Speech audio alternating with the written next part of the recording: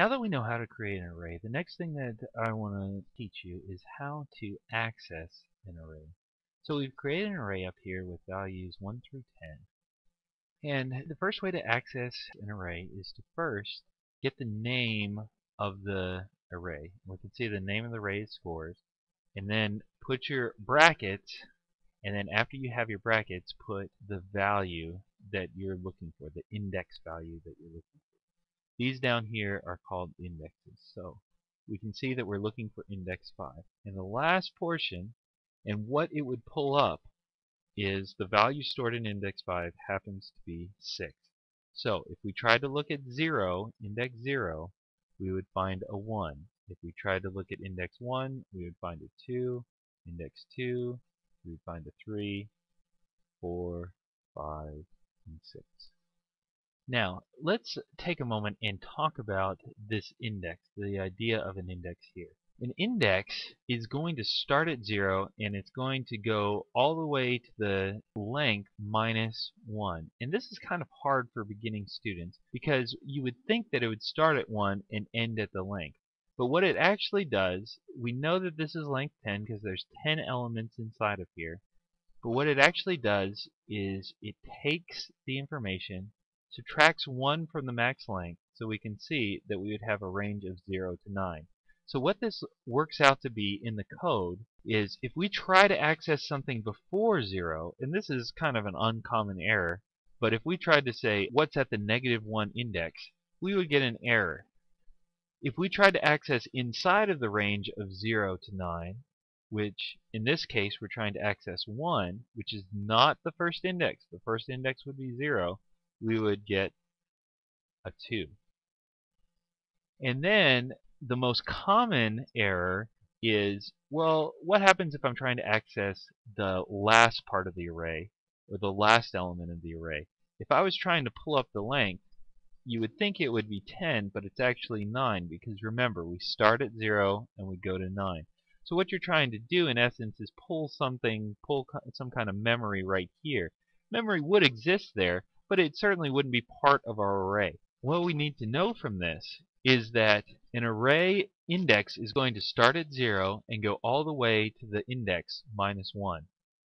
And if you try to access the length of the array, you're going to get what's called an index out of bounds. If you're trying to access something before the array starts or after the array starts, you're going to get index out of bounds. In the compiler, it makes sense that it would throw that error, because what in essence we're trying to do is pull something that just simply is not part of our array. We're trying to pull memory that does not belong there. In order to safeguard itself, Java throws an error. Because we have dealt with strings before, I want to talk about the difference between length and length. And you say, okay, well, what's the difference? Well, you can see that there's a difference in parentheses. There's no parentheses here, and there are parentheses here. With arrays, when you're finding the length of an array, you do not use parentheses because it is a field. And you can see int len, and it's going to be an integer value, and that would be 10 because there are 10 elements inside of this array. In this case, you do not use parentheses. But as we've learned with strings, you do use parentheses if you're looking for the length. So word.length, length2, the string is cow, and if we're looking for the length of cow, that would return 3.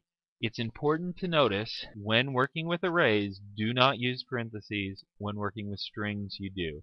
Over time, you'll get used to this. It's a common mistake to start with. But if you try to do this with an array and you add the parentheses, it's going to give you an error. Now that we've learned how to take information out of an array, how do we put information into an array? Well, we have an array here that has 10 elements, and you can see this is what the array would look like in memory. And what I want to do is I want to access the 0 index, the 1 index, the 3 index, and the 5 index. And so the first one, I'm going to access the 0th index, and I'm going to put a 5 there. Second one, I am going to access the first index, and I'm going to change it to 17.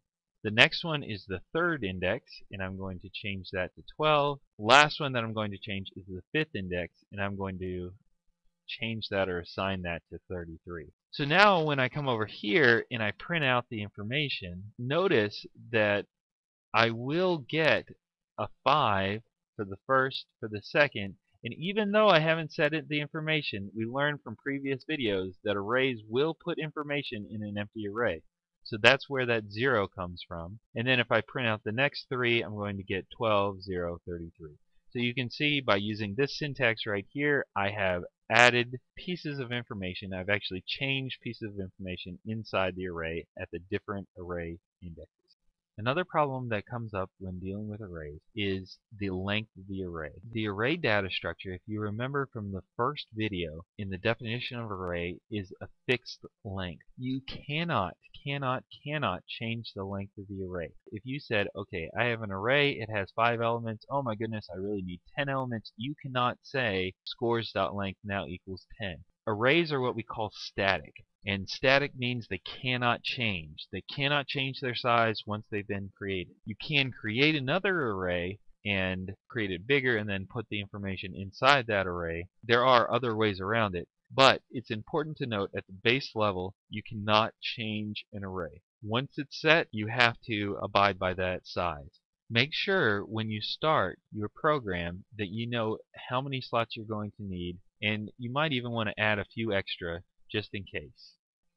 To sum up this video, what we talked about is how to access an array, both how to insert information inside of there by using the name of the array, the index that we want to insert, and then the values. And those go to the different indexes and change the values. And then if we want to access those values or access something in the array, we simply have the array name and then we put the index that we're trying to access. What's at index 0? A 5. What's at index 1? A 17. What's at index 3? A 12. And then finally, what's at index 5? A 33. And these other values are from these default values we started out. Accessing and changing information in an array is an important part of the data structure. Make sure you know how long your array is going to be, and remember, if you're going to find the length, do not use parentheses.